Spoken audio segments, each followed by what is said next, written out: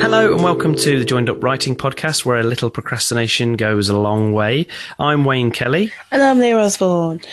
And this is episode 21, Would You Believe It? Mm-hmm. And this is following on from the previous episode, which was all about self-publishing for beginners.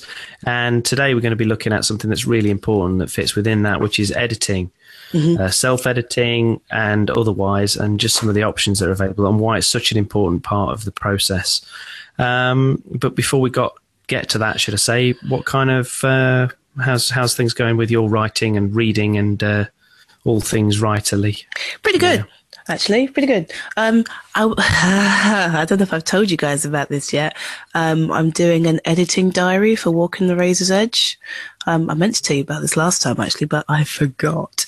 What I'm doing is a little video, which I'm supposed to be doing every week. No, it was supposed to be daily, and then I went, that's not going to happen.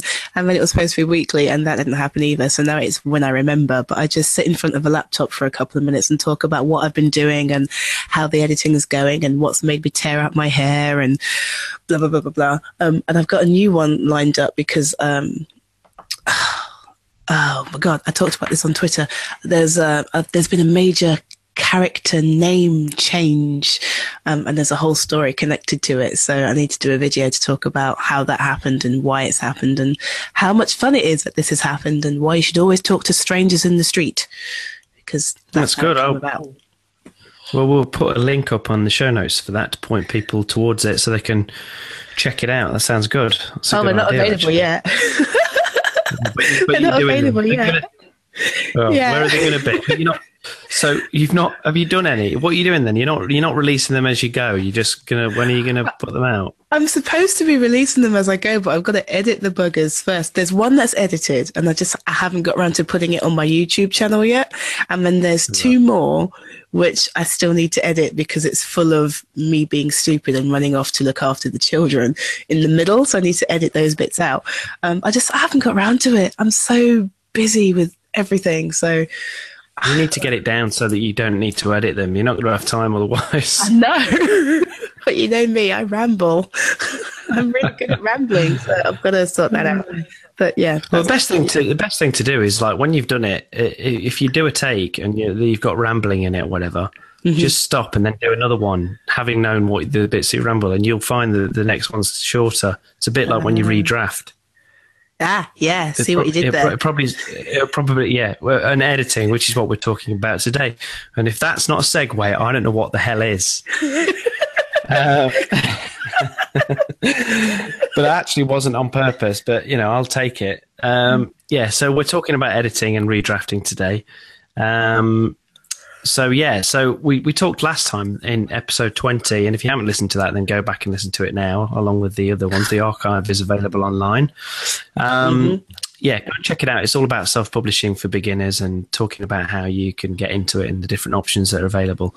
And one of the things that we touched on, but kind of we thought, needs its own episode, was editing.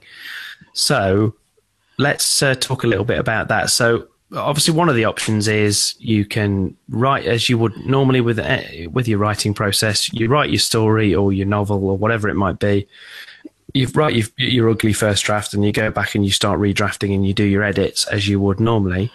So that's one option that you can do.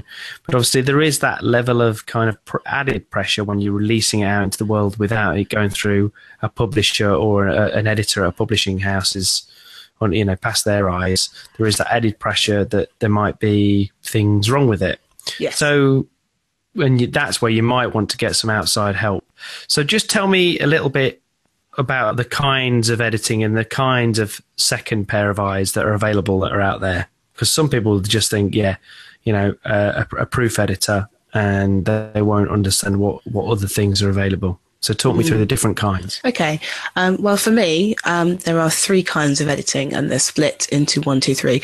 The first is content editing. The second is line editing. And the third is proofreading. Content editing covers plot, characterization, the full arc of your story. Excuse me. Line editing covers things like continuity. Does this date actually mean what you think it is, or is it not? Your grammatical issues, should we shift this up here so it makes a bit more sense? It focuses on things like flow. And then proofreading, which is right at the end, is the cleanup, which traditionally you'd do on a piece of paper, which was the final product, and you're just checking it one last time before it goes to print. But proof editing is to cover your last few typos, your grammatical issues, and again, consistency. So are you using double quotes, or are you using single quotes? Are you using an oxycomma, or are you not? Are you writing numbers, or are you using numerals? That's the sort of thing that proofreading covers. And those are the 3 stages. And would you say is it fair to say that proofreading, and I'm not putting any kind of importance on one over the other, but from a kind of obvious type thing with self-publishing particularly, I know I've found when I've downloaded like free books or whatever, proof editing is kind of one of the most obvious things that's often lacking. Like within the first 1 or 2 pages, I'll see typos or a spelling mistake or something really glaring. You know, that's before you even get a chance to get into the content. Yeah.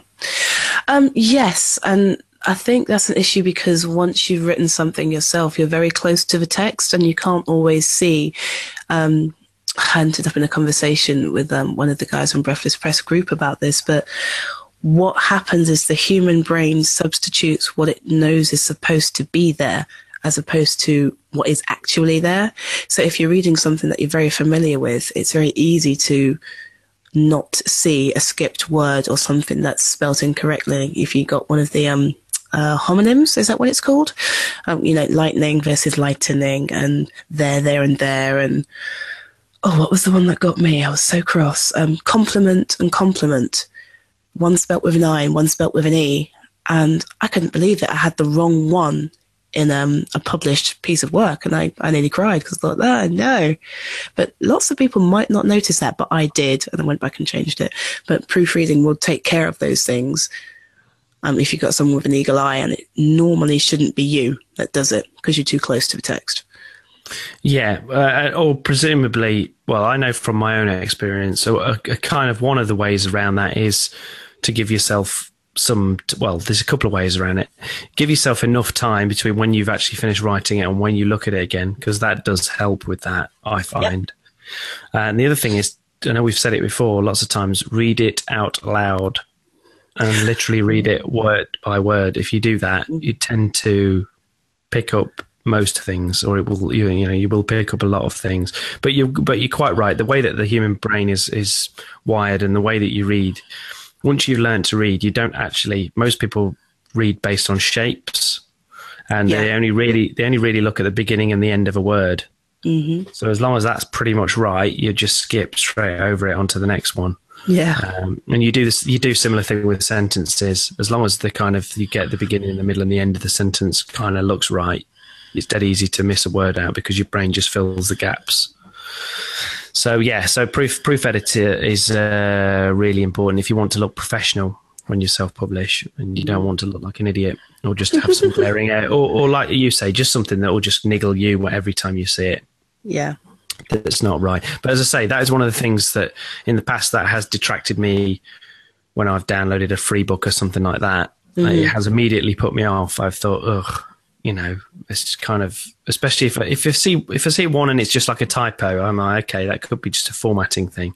But if it's like on the first or second page and you've seen two or three, it just smacks of sloppiness and the person not really caring about it. Yeah, it's not fun to read, is it? It's just, you can't enjoy it. No. So you could just get somebody else that's relatively proficient in English and grammar, and they can have a look at it. So if you're not on a budget, but if you have got a little bit of money within your self-publishing budget, what options are open to you there? What, in terms of proofreading, or all over? All over. Well, you can pay for editing, can't you? I mean, you have choices. You can pay for the content editing, or the line editing, or the proofreading. And personally, I choose to pay for proofreading and line editing, because content editing is something that you can sort out with a good beta reader and practice. If you practice working on structure, on characterization, on dialogue, on description, on setting, most of the stuff that a content editor will pick up for you can be done by a beta reader who's used to reading in your genre. They'll be able to tell you, this doesn't quite make sense, or this doesn't follow through, or I don't believe this character would do this, or this middle section lags and needs looking at, or this climax is not a climax, and in fact, I nearly went to sleep. You know, those are the things that a content editor will look at for you. And if you've had enough practice and you have a decent beta reader, you can, I don't want to say skip that step, but you can avoid paying someone for it if you don't have the money, because line editing is tougher. And that's what, you spend the money on if you have the money.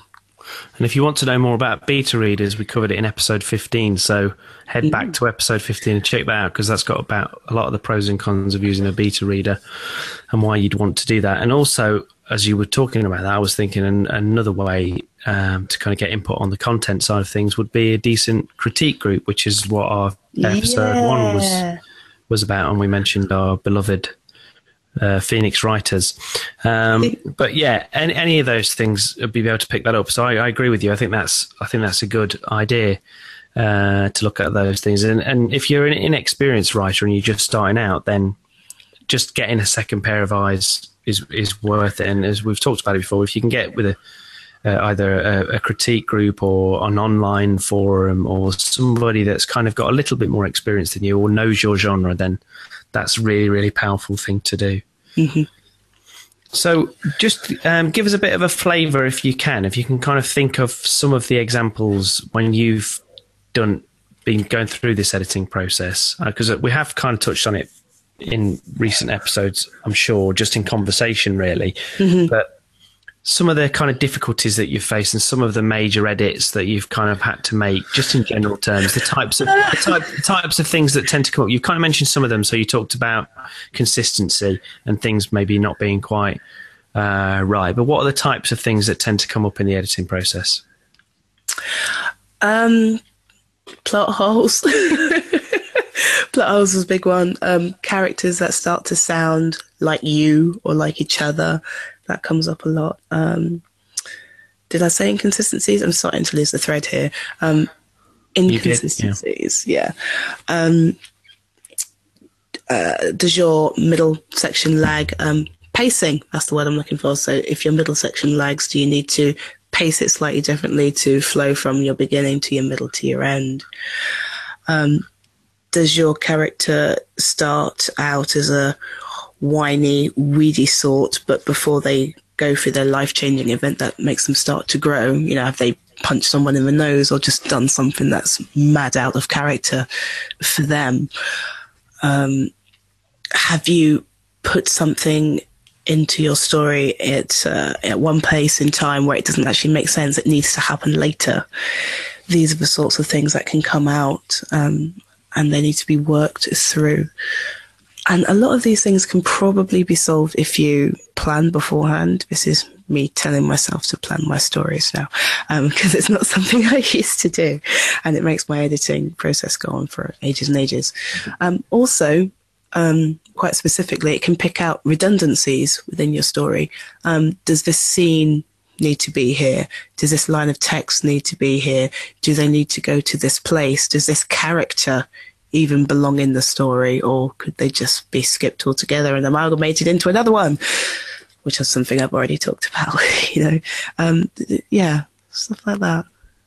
So is there something to be said for having a kind of ongoing relationship with the same editor, would you say, especially if you're doing a series or something? I think so.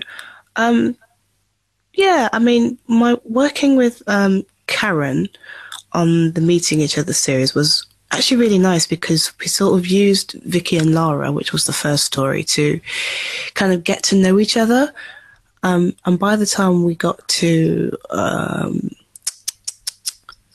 what's it called? I can't even remember the name of my story now. Simone and Mr. Bradford, that's the fourth one. That's the fifth one, beg your pardon. By the time we got to that, we understood each other, if you like. So I understood how she edits, so I knew what to take care of before she got to the document, if that makes sense. And she understood how I write, so she could infer what I meant if something wasn't clear and make a suggestion for me to fix it. Or she could say, I think you meant this, but you've actually written this. And that's something that we've built from working together across the series from books 1 to 5, because I didn't actually work with her for the last one.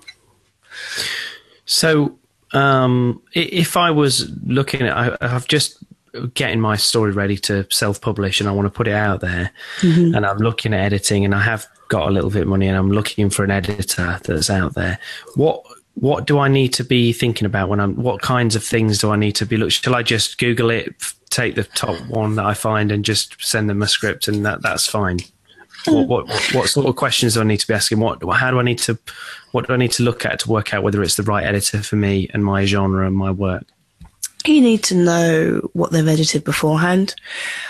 Sometimes a new editor is so nervy about what they're doing, they might over-edit or under-edit. So that's something to look at, although I don't think it comes up too much these days because people generally know what they're doing. You need to know if they edit short stories or long stories, because that might have a bearing on how they like pace. You could look at the sorts of stories they've edited in the past, because it might give you a hint on the sort of style they like. Are they a literary editor? In which case, they're probably not going to be interested in your horror story or your fantasy thing about vampires. It shouldn't have much bearing on it, but if you need to work closely with them, it helps if they actually like the genre that you're writing in, because they'll be as passionate about it as you are. Also look at how popular they are, because if they're mad popular and very, very busy, they'll be spreading themselves across a number of clients, and you might not get the level of time with them that you want. And look at their prices as well. Do they offer a sample for free to begin with? Do they quote you based on word count or by hours spent? Because actually that makes a lot of difference. And if you're a new writer and they charge by the hour, you could be paying a bucket compared to somebody who charges by the word. So that's something to consider as well.